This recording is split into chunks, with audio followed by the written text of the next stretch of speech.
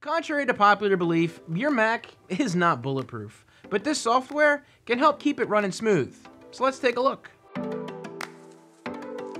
I've been using Clean My Mac, my goodness, 6 to 7 years, I dare say. I had a 2013 27-inch iMac. I know I had it on that.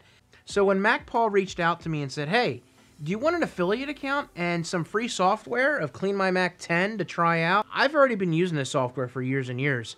So I think this is a perfect fit. I would love to tell everyone about how the software works. So I even went so far as to ask them to sponsor this video so I could talk to you about it today because I think it's such a good fit.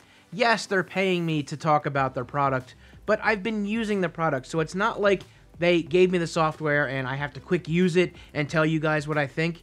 I think the fact that I've already paid for it and I'm using it, in my opinion, is valid enough that I do believe in this product. I am always looking for ways to keep my machine running fast and smooth.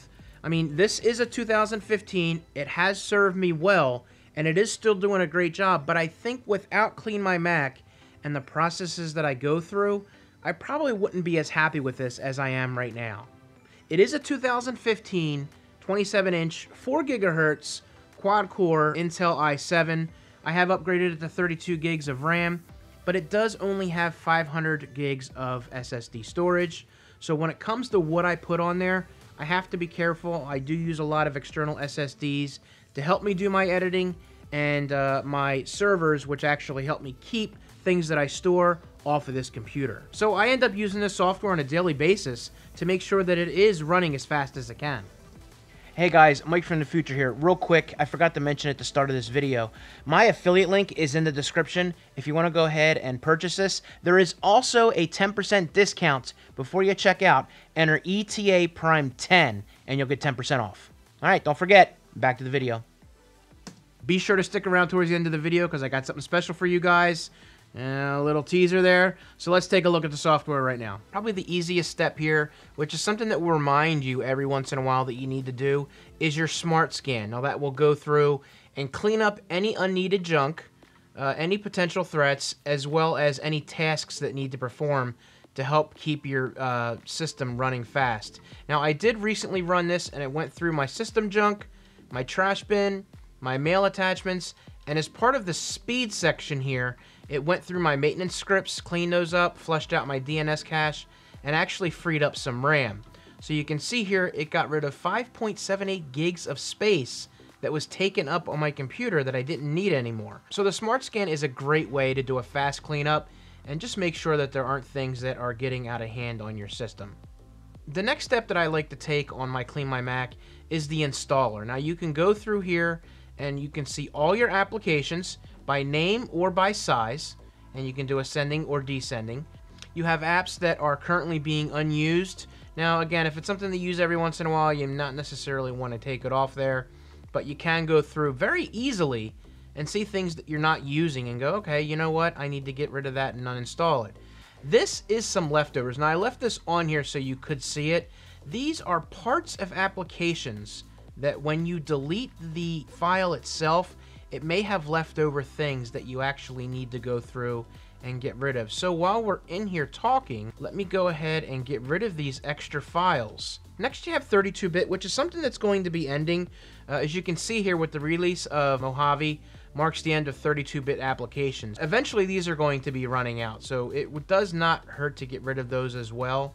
So the cleanup is complete, and yes, it was only 350 megabytes, but what's nice about this is if you're downloading other updated software, this could impede with what you're trying to do and slow down your newer software that's trying to run. So next we have the stuff that comes from the Apple App Store as well as other applications, and down below that it actually breaks it down even further by Apple, Microsoft, Adobe, Google, this application itself, MacPaw, as well as any other application that you can go through. Now this also gives you additional information that you're not going to see when you're looking at the apps folder on your computer itself. So those are the basic functions of Clean My Mac X.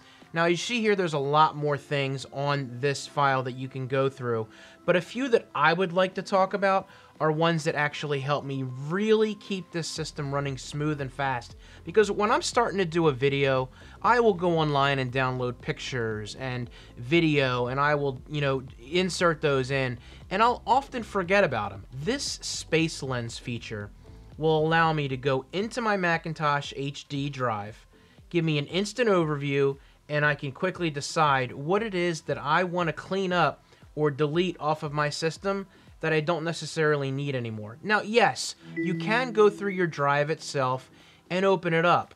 But once you get into here, you start going into your library.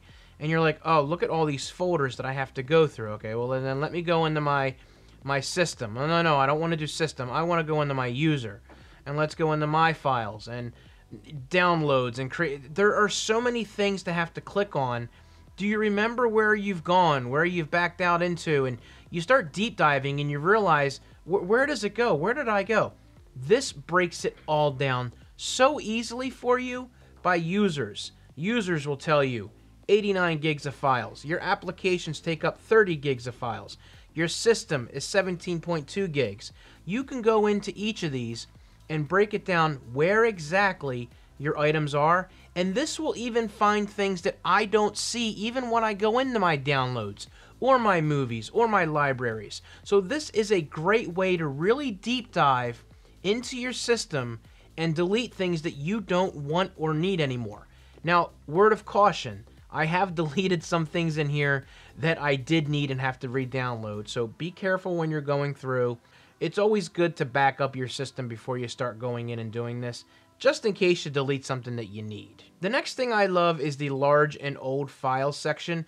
This will scan your system. As you can see here, it's got me 71.04 gigs of items on here, from old items to large files. You can access by date. These items I haven't touched in over a year. So guess what? I should probably delete all of those. So this is a great way to go through pictures that you are currently using or not using, movies that you don't necessarily want anymore or move to an external hard drive. Music, I already have moved to an external hard drive. So some files that I may have on here for videos that I recorded or voiceovers, those will be on there as well.